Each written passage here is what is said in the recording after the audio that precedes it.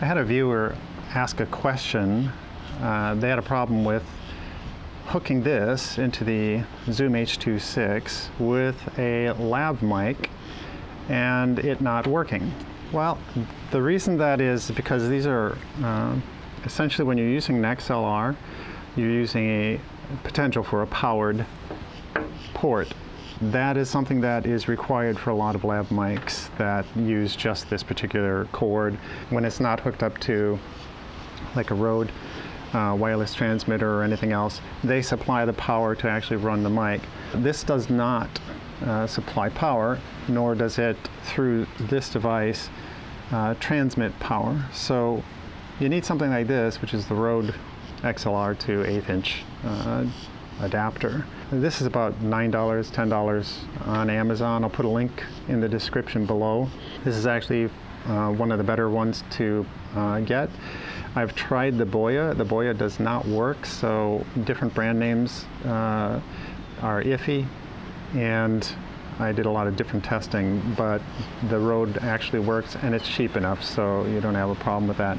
The thing that you have to do, basically, two different ways. The Zoom mic, if you're using the XY microphone adapter here, which is basically comes off like that, what you get is an input here that is also powered. It's like 2.5 volts. And when you put that in here, it basically cuts off these microphones and just works specifically with the lav mic that's in there. So when I power this on, and you'll see that this is now the tapping. It's definitely, as I talk, I can actually turn it down because it's quite high. So there. And that then is adjusted through this here module on top. It's a pretty cool setup.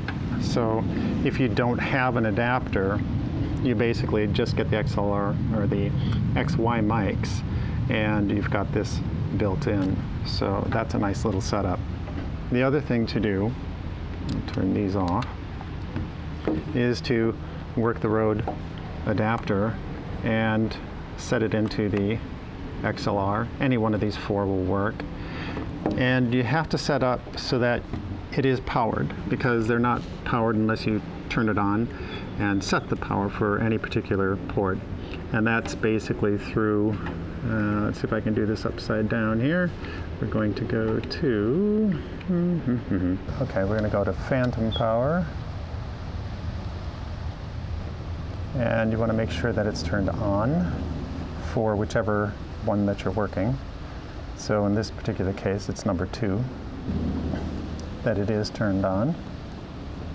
Then I'll just go back. And then you just have to make sure that you have the voltage for that particular one set at 12 volts. If you go up higher, you're going to risk blowing out your microphone, but I have done tests on that. It doesn't really blow them out. It will cause a lot of distortion and it'll probably reduce the lifetime of it.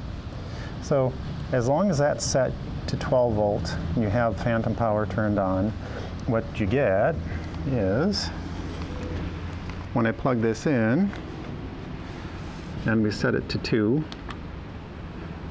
now you're going to get that same, because I'm ramping that really high. Let's bring that down. Testing 1 2 3, testing 1 2. So, and tapping it, you can see it absolutely does work, and it's actually a very, very nice and clean signal. So that is basically how you fix that problem. The little adapter here for the 1/4 inch to 1/8 inch adapter doesn't supply the power, but the XLR will. The XLR adapter from Rode, again, link in the description below, and that'll power your microphones that require the power. And if you have any other questions, please don't hesitate to comment in the section below, and thumbs up and subscribe if you haven't, or if this has helped you in any way. That way the YouTube algorithm will help spread that around and help other people as well. Thank you.